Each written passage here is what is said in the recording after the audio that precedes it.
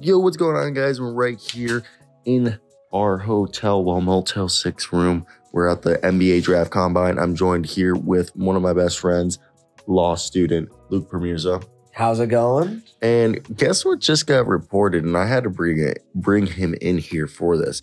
The Milwaukee Bucks will interview Will Weaver for the head coaching vacancy, Luke. And source that's from Jake Fischer, Yahoo Sports. And listen to this. Really? Yeah, and do you know who Will Weaver was? Previous head coach of the Long Island Nets, G League affiliate of the Brooklyn Nets, but he's currently the head coach of Paris basketball in the top division of France. Jon Horst is in reportedly no rush to hire a new head coach and has an extensive list of candidates. I've said it from the beginning. If they were going to go in-house, it's Charles Lee.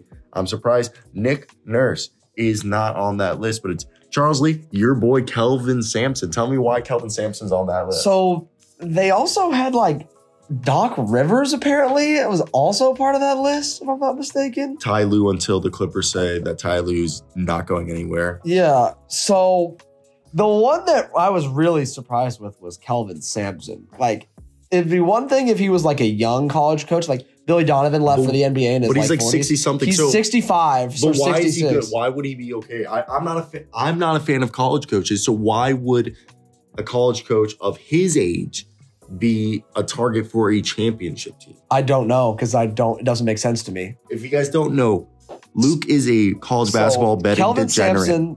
Kelvin Sampson, obviously, he is one of the best college coaches ever, one of the best to never win a championship. He rebuilt this Houston program, brought them back from the dead, and they've been one of the best teams in the country, and now he gets to join the Big 12.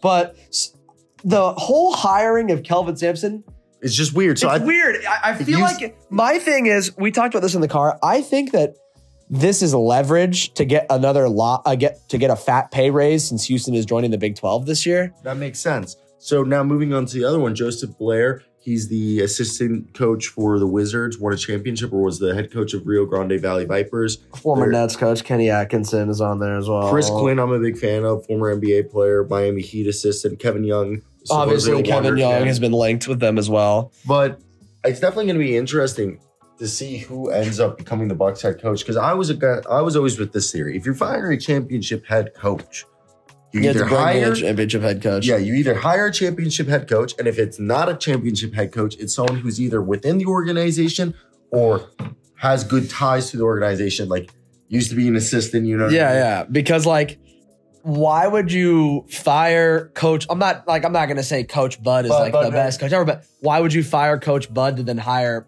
I don't know, no disrespect to Kevin Young, a Phoenix Suns assistant? Yeah. Look at what the Raptors did. They fired, coach of the year, and then they went in-house. Yeah, exactly. And it worked out for them. But it's like, Kevin Young, I'm not disrespecting him. I think he actually might be a pretty good coach in this league someday.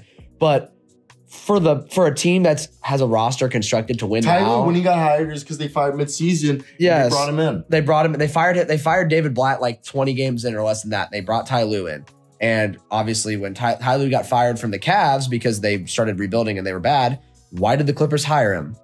Because they fired Doc and they needed to bring in a championship head coach. Boom. If you fire a championship head coach, you make sure to replace one.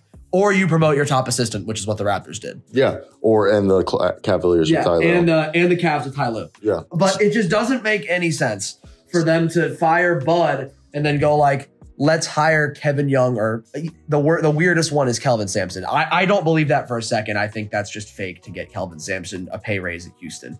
But if it is real, why would they hire him after firing Bud? It just doesn't make sense to me. So that being said, I'd like to hear your guys' thoughts in the comment section down below. Who do you guys think should be the head coach? But that'll be it for us. But peace out.